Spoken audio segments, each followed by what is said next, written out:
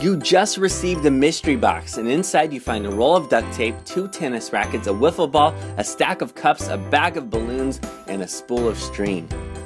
Now invent a sport using at least 4 of those items. What is the goal of your sport? How will you win? Will you have points? Will you take turns? Will it be timed, or will it end when you've reached a final score or a destination?